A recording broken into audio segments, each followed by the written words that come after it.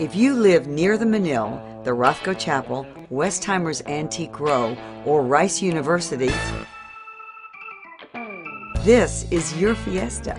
At the corner of Dunleavy and West Alabama is the cheerful grocery store its manager Barry Reichstein says really does belong to his customers. I like it because it's a smaller store, because we carry almost everything that they could want, and if not, we try to get it. They can get in and they can get out easily. We try to know their names, we try to know their faces for sure. I'm not the best at names, but faces I recognize, and the customers love talking to us. They feel like it's their store. They do? Yes, they do, I know. She's been here a long time.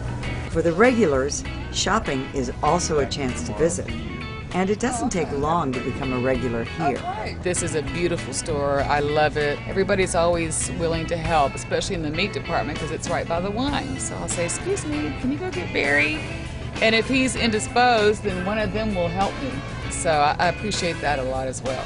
There are other perks at this fiesta. The retro rock and roll that Barry loves.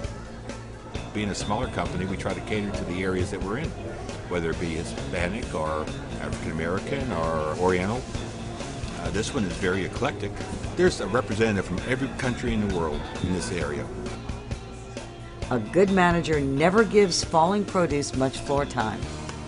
Different people, it's different things, but you try to be friendly, you try to have an extremely clean store. Those are the main things that most people look for everywhere they shop. The fun of the game for a grocery man is having exactly what his customers want. From black beans to avocado oil, what more could we have?